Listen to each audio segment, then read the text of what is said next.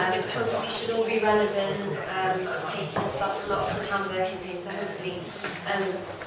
Okay, so I'm starting with the learning objectives. So we're going to cover a number of conditions, including acute appendicitis, bowel obstruction, sigmoid, volvulus, hernias, colorectal cancer, inflammatory bowel disease, and diverticular disease.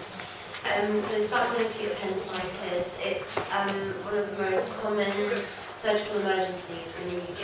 It's defined as a sudden inflammation of the appendix due to obstruction of the lumen and then invasion of the appendix wall by gut flora. There's the incidence of 80,000 people per year. There's no cause known. So the appendix wall becomes inflamed and the lumen fills with pus. It becomes edematous, and then the blood supply is decreased, leading to infarction, compromise of the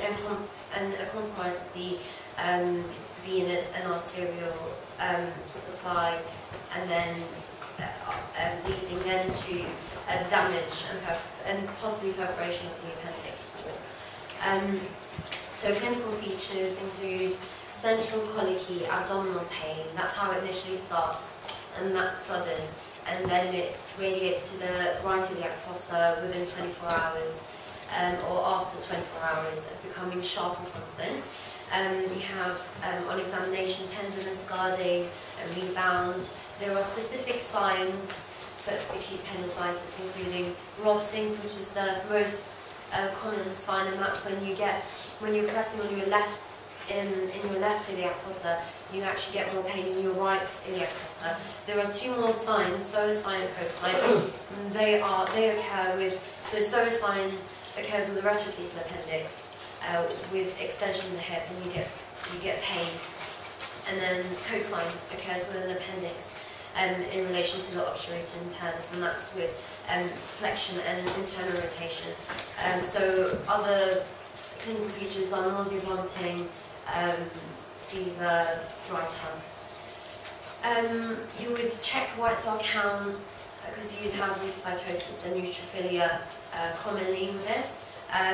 Ultrasound is a good investigation for acute appendicitis, but it's also to rule out other things like ectopic pregnancy.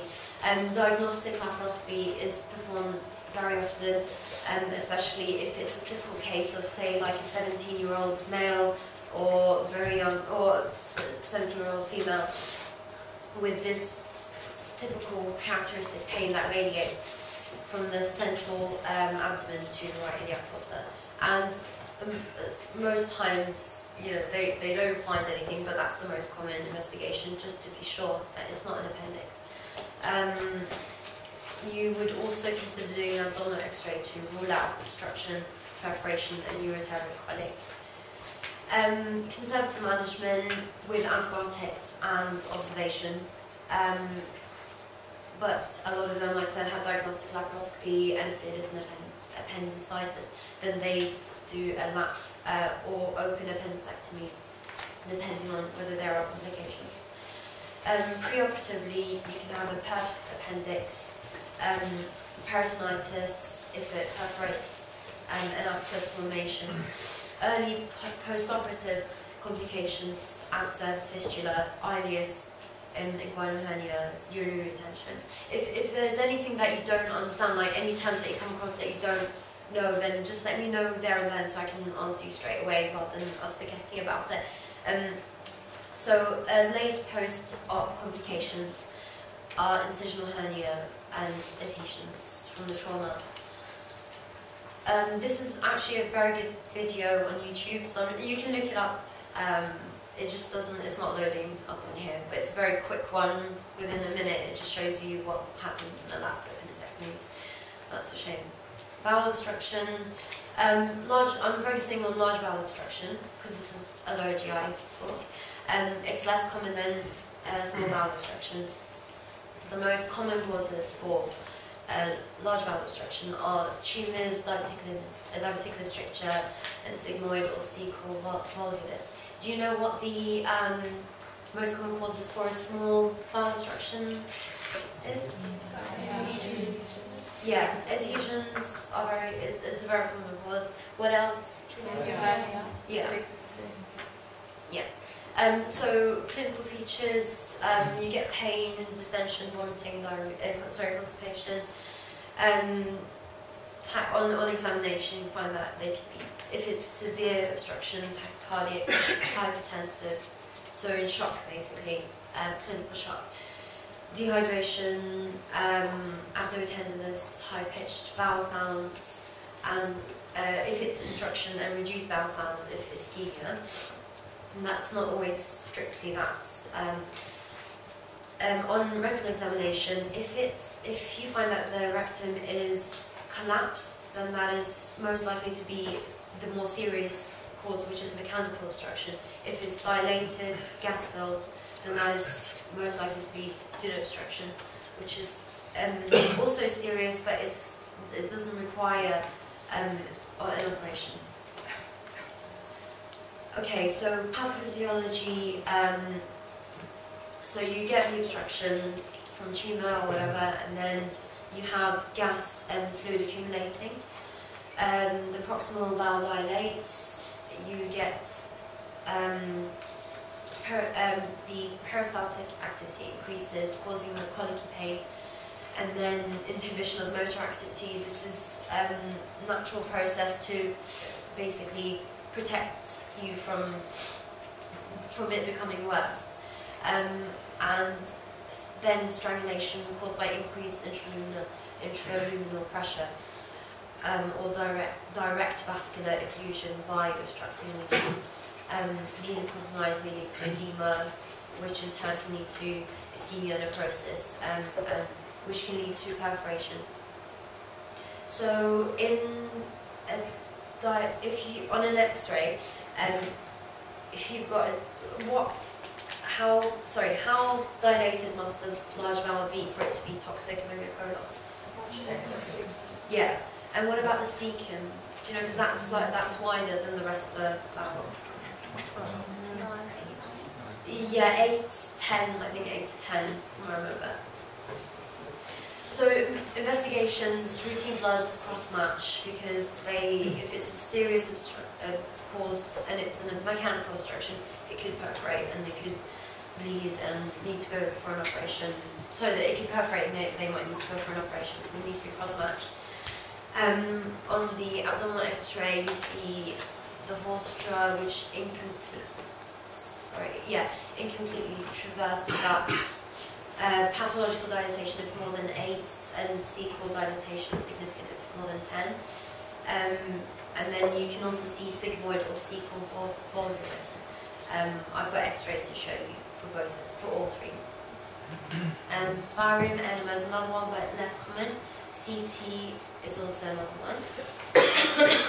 A lot of times, actually, the patient has, say, a very serious, a very bad bowel obstruction, but they only present with a very mild, non-specific abdominal pain. So we do a CT because we can't rule out anything else. We can't find anything else that might cause this, and then it turns out to be bowel obstruction on the CT. So clinical signs aren't always helpful.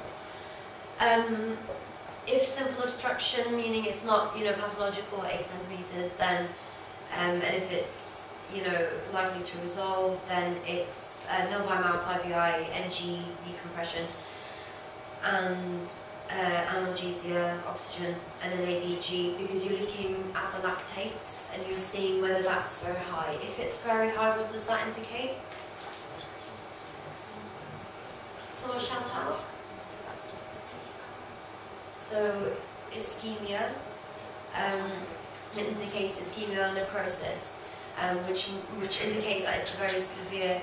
It's a severe, at a severe stage.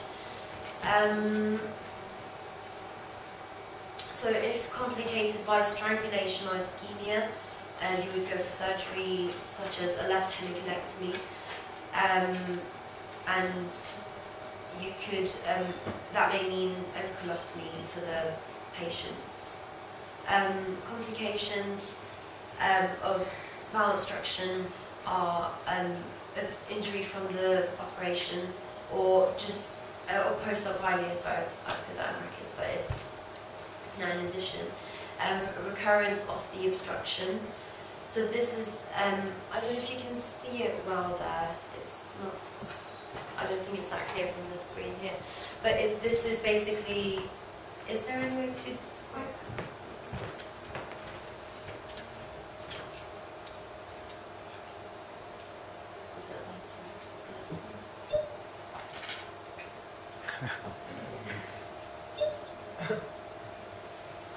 can you see it better or?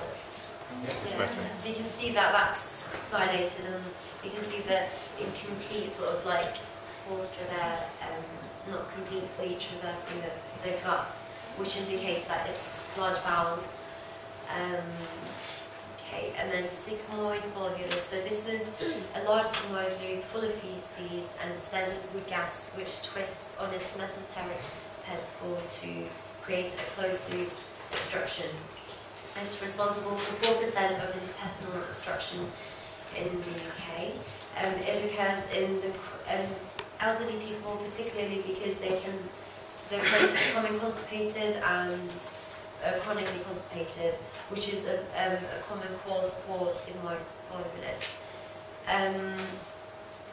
So the pathophysiology is that it twists in an anti-clockwise direction, and then the circulation is impaired after 1.5 twists. So this is that. Clinical features are acute abdominal pain, nausea, vomiting, distension, absolute constipation. And if it's serious with gangrenous bowel, then peritonitis, toxemia, and tachycardia. X-ray is the main investigation. Management-wise, you're looking at endoscopic decompression with insertion of flatus tube past the twist and left it for 24 hours. If it cannot be untwisted in this way, then you would consider surgery, where you would reduce the volvulus and then carry out a sigmoid resection. Complications are gangrene, perforation, fecal peritonitis, and death. And that's sigmoid volvulus. So, have you seen this before? That's very extreme there. And cecal volvulus doesn't look that much different, but hopefully with experience you'll kind of be able to differentiate between the two.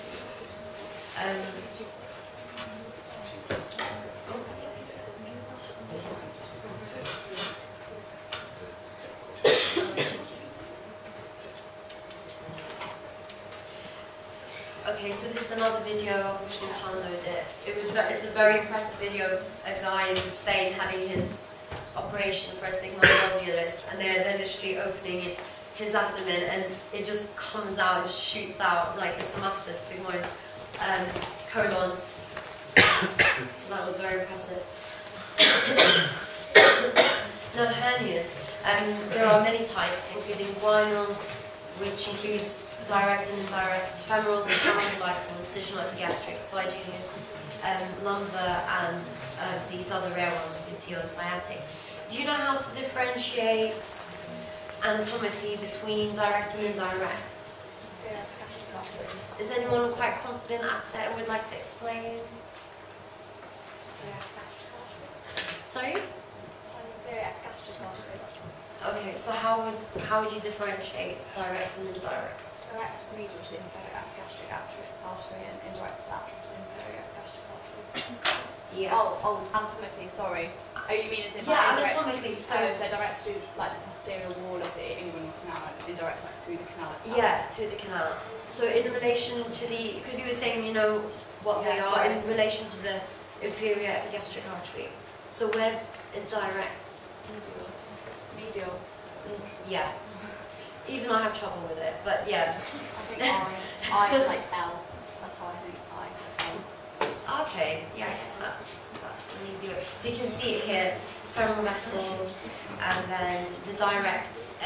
The direct is where there's the hernia protrudes right through the posterior wall of the inguinal canal, and the indirect goes through the deep and the superficial ring, and it can go into the scrotum. So I've got it here. So I hope this picture helps. So indirect, it passes through the internal guinal ring, and if large, out through the external ring. So this is the, so internal guinal is around here, and then external would be around here. So external is lower down. And then it may extend to the scrotum, it reduces upwards and laterally, it moves downwards and medially on release, and is controlled by pressure over the deep ring. So when you cough, you get that impulse. Direct, it pushes its way directly forward through the posterior wall of the inguinal canal into a defect of the abdominal wall. It does not extend to the scrotum, it reduces straight back. It's not controlled by pressure over the midpoint of the inguinal ligament, and it's commoner in elderly. Okay, so that's that. Are you happy with that? Okay, so the deep or internal ring, that's the midpoint of the inguinal ligament and 1.5 centimeters above the femoral pulse, which crosses the mid-inguinal point. The superficial external ring is a split in the external oblique aponeurosis, just superior and medial to the pubic tubercle. And Hasselbalch's triangle is medial to the inferior epigastric artery and lateral to the rectus abdominis. So there's the deep inguinal ring. Okay. Sorry, are you trying to differentiate between a femoral hernia and an inguinal hernia when you're talking about pubic tubercle?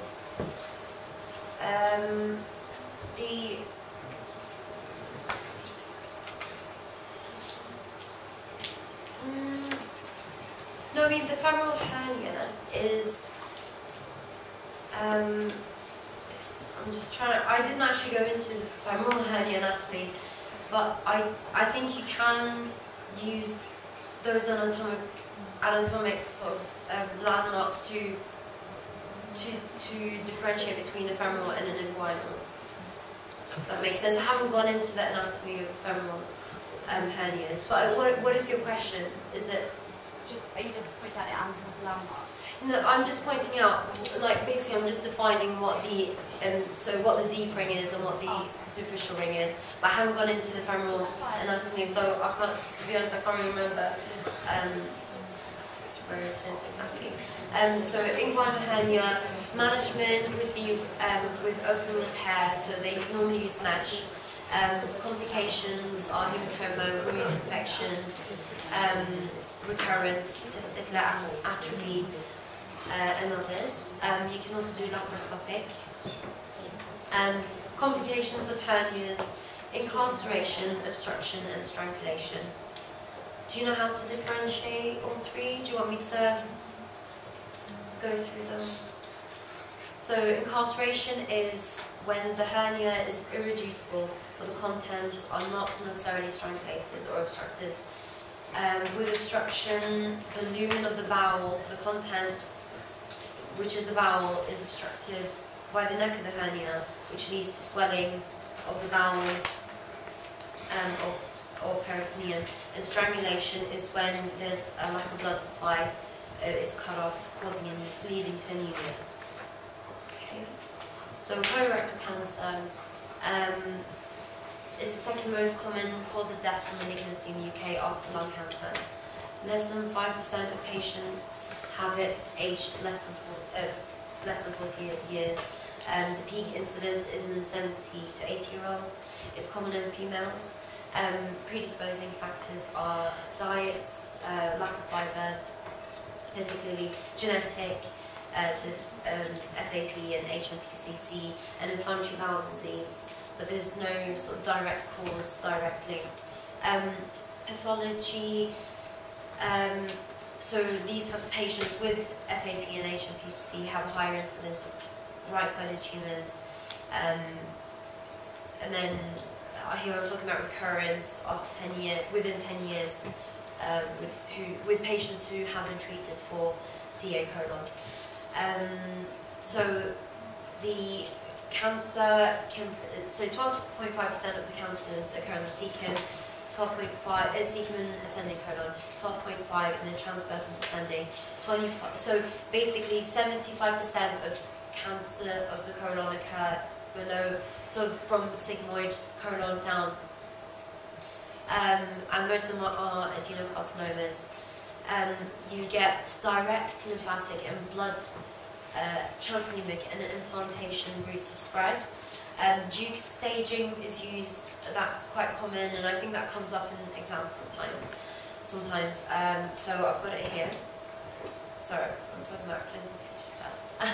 So clinical features of cancer, you get, your night sweats, anorexia, weight loss, anemia, and then specific ones to bowel cancer, change of bowel habit, PR bleeding, abdominal mass, and then you can get systemic ones. Investigations, so you can go through your screening, and then depending on at what risk level you are, you get flexible sigmoidoscopies, colonoscopies, imaging, including CTs and variolinimas. This is the Duke staging, so it's A, B, C, D. Depends on where the extent of the tumour, and then it tells you the 5-year survival rate. So with A, it's confined to the bowel wall, and that's got the best survival rate of 83%. B is when it goes through the wall, but the lymph nodes are not involved. C is when they are involved, but there's no other mets. And then you've got C2, which is highest node involved, and D, where there's distant mets, and that's got a very low survival rate. Complications of bowel cancer, obstruction, perforation, fistulas, intussusception, management with so hemicolectomy, Hartmann's. So basically, it's mainly surgery, and because most of them are rectal tumours, abdominoperineal excision of the rectum is a very common operation. So low anterior resection. Post-op complications. So your normal wound infection, bleeding, you can get obstruction, altered bowel function, erectile dysfunction. Inflammatory bowel disease, you've got Crohn's and ulcerative colitis. It basically is inflammation of the bowel with no cause. It's more common in developing countries. It affects females more. Ulcerative colitis has a higher incidence than Crohn's. There are predisposing factors, including autoimmune factors, family history, environmental and dietary factors. So this is Crohn's. You've got skip lesions. Crohn's typically affects the whole alimentary canal from the mouth to the anus, but it's mainly in the ileum. So it mainly affects the small bowel, and it also affects with extra intestinal signs like mouth ulcers. So we'll talk about Crohn's first. So microscopic features, like I said, affects any part of the canal, but mainly ileum and colon. Skip lesions. Do you know what they are? And you can see them on the endoscopy picture. Then you've got microscopic features, including all these things.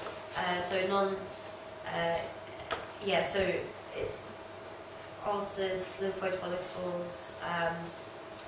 It's quite hard to remember, to be honest, but I just learned it by heart. Didn't really know what most of them meant. Histology, it affects the whole thickness of the bowel wall. It's got a cobblestone appearance, and you get deep ulcers forming, and which can lead to fistulas.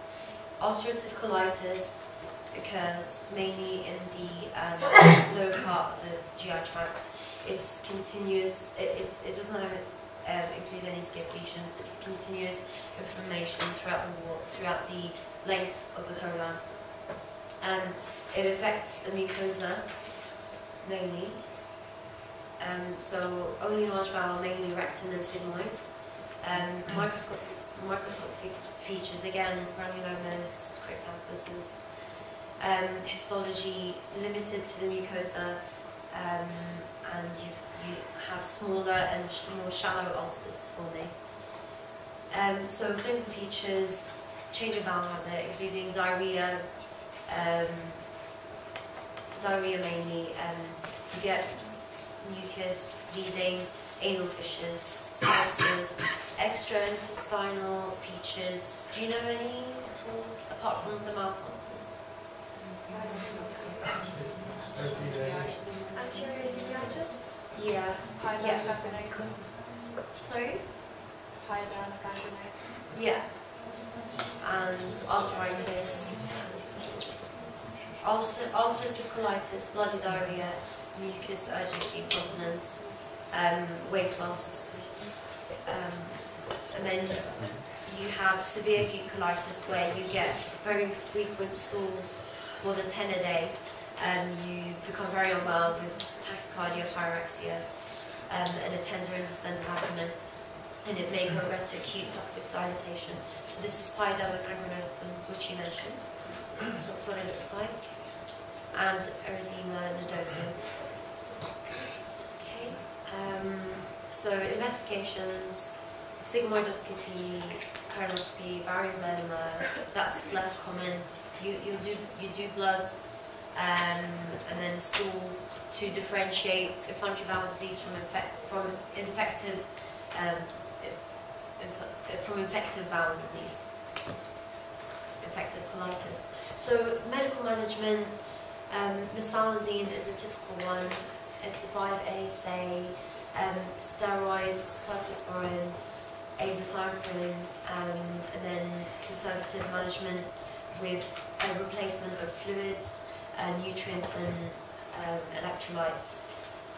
I think infliximab is used more commonly these days. Sometimes antibiotics if there's an infective element to it, but you should see the patient making, good recovery with medical. So a lot of times they're treated medically. However, if their attacks happen very often and the medical management isn't working, patients young, fit, it can happen, not necessarily young as in 16, 17, but they're younger and fitter and they can take an operation, then that would be a good indication for it. So there are different types, but essentially you're resecting some of the bowel out. Okay, so so complications of ulcerative colitis, you're looking at the toxic megacolon, particularly in very unwell patients, perforation, hemorrhage, and malignant change. So I think malignancy is more associated with ulcerative colitis. Crohn's, you can get small bowel strictures, fistulation, perianal sepsis, and perforation. Diverticular disease, so I've got 4 different definitions here. Diverticulum is an outpouching of the gut wall. Diverticulosis is basically the presence of a diverticula. A diverticular disease is if these are symptomatic, so like constipation. Diverticulitis is inflammation of the diverticula. So it's more common in developed countries. Incidence is increasing. It occurs in older people, so 6% in those aged 18 and above. 18. Pathology, so lack of dietary fiber leads to slow transit of food, leading to high pressure in the bowel. This forces mucosa to herniate through the muscle layers of the gut at weak points. So this is a picture of the different types, so the different things that I've defined. So you can see there, diverticulitis, the inflammation, and then diverticulosis, mainly the sigmoid colon. Features: change of bowel habit, pellet-like stools, abdominal discomfort and bloating, PR bleeding, mucus, nausea, anorexia. The list goes on. Investigations: you do bloods, you would do a chest X-ray if you're suspecting perforation. What would you see on the chest X-ray if you're suspecting perforation? Yeah. Abdominal X-ray, if you're suspecting obstruction or ileus, you can do a CT. It can be, in diverticulitis, it can lead to anything, all sorts, including abscesses and so on, which can make the management of the patient much more complicated. So, conservative management is with diets, antimuscarinics and antispasmodics, medical, so that would overlap with conservative, nil by mouth, IVI, antibiotics if needed. So with diverticulitis you will need antibiotics, and NG if ileus. So with an NG, you're wanting, in an ileus, this is a bit off topic, but with an NG, you're letting out the gastric contents to prevent this from being aspirated. You're not actually treating the ileus. So I think that I should have mentioned that before with bowel obstruction and so on. Surgical is if they have recurrent attacks, chronic complications. And that's it. Any questions? Thank you very much.